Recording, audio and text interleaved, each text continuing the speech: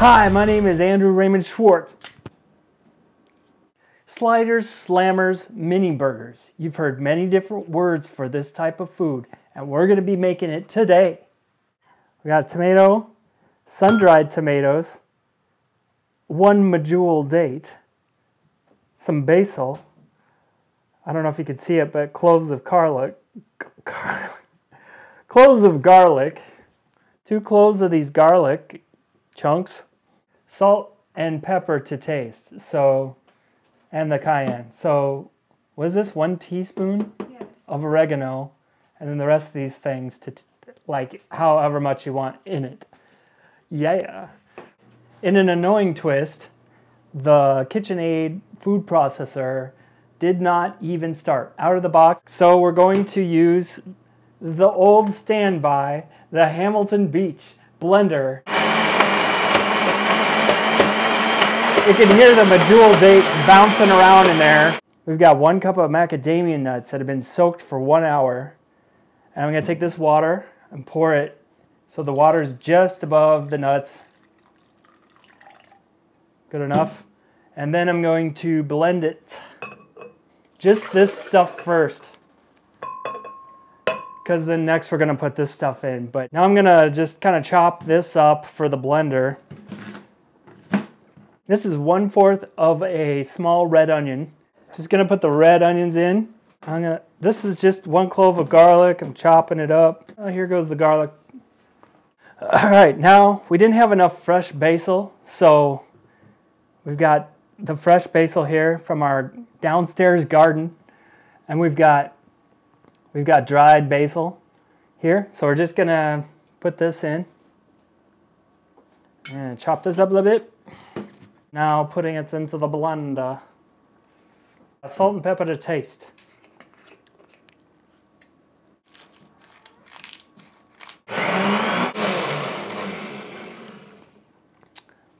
Okay, so that's done. These are portobellinis. Wash these and take the stems off. Since we're dehydrating it, we're just going to take a damp paper towel and kind of clean it off. Clean all the dirt off. This is a zucchini that I chopped the top and the bottom off. I don't know why I did that. But I've got a mandolin slicer here, and I put the French fry attachment on it. Start slicing it. That's a lot. Like nothing to grab off on. Okay, now I'm gonna put the normal piece back on this thing. Okay, so now I've got these brightly colored peppers. I have this on the blue setting, which happens to be 3 millimeters. We got black olives here, and we've got some of these onions here, which I'm gonna cut into strips. All right, so we got the onions now. These are the stems to the mushrooms, and just kind of put it. Now I'm going to put the zucchini on. I got zucchini stripped on there like this. Now I'm going to put a layer of cheese over that, nice and thick on there. I think I'm going to put one of these on there. This is pretty much up to you. It's like whatever you like to put on your salad or your pizza, which I like everything. I love everything to go on there. Oh, it looks really good. Okay, so now we're going to dehydrate it for 2 to 3 hours. Hopefully I'll have a good end product. All right, try it.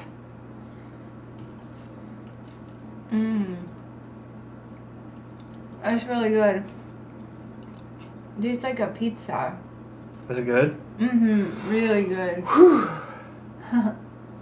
I'm gonna try this. That's really good.